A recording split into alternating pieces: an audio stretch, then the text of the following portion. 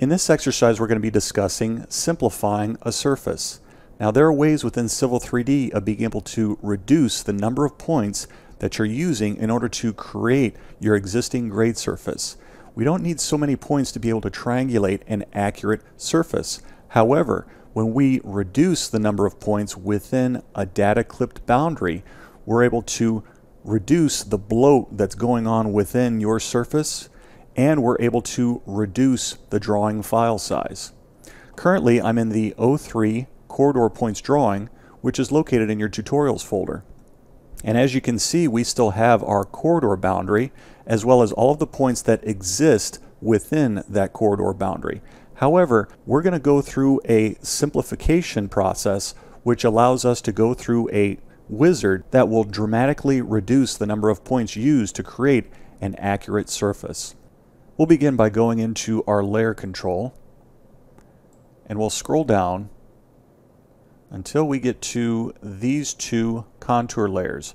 Go ahead and thaw these two layers, and these are extracted contours from our existing grade surface. They're no longer a part of our existing grade surface. However, we're going to be using these contours as a comparison to the final output that we get when we simplify our points. Next, go up into the Modify tab, then select Surface.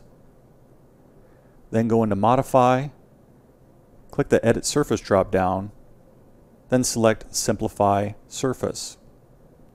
We get our Simplify Surface dialog box, which is essentially a wizard that will give us a few different options for being able to reduce the number of points. We have two different options in this first window. We have edge contraction and we have point removal. In this exercise, we're going to simplify things. We're going to stick with point removal, which will reduce the amount of points within our data clipped boundary. Go ahead and select Next. And then we're going to click this option to select objects. We're going to pick our data clipped boundary for our corridor. We're going to pick this corridor, which is our orange line.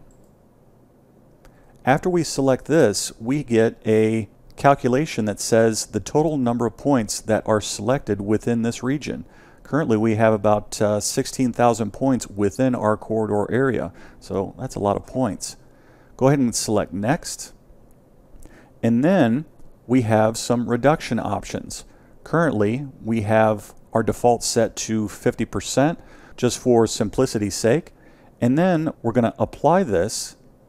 And now you can see that we now have roughly at around 8,000 points. So we'll see once we've reduced the number of points, is our surface still accurate? We'll use our contours as a comparison. Go ahead and select Finish. And if we zoom out a bit, you can see we have our comparison contours and we have our surface contours. And there's a little bit of a difference here. And there's a little bit of a difference in here, but overall, we've been able to maintain the integrity of the accuracy of our surface. And if we go into the C icon and we do a save as of our current state of our drawing, we'll call this O4 Simplify Points. We'll select Save. Then we'll open up our Windows Explorer by right-clicking on this tab, then select Open File Location. And as you can see, if we compare our simplified points drawing to our corridor points drawing, we've been able to reduce the drawing file size just slightly from roughly at around 1.6 megabytes down to 1.1 megabytes. Now, if you remember, within our all points drawing, we were roughly at around 5 megabytes. So throughout this process, we've been able to make small adjustments in order to reduce the amount of triangulation that's happening within our existing grade surface, which is allowing us to reduce our drawing file size.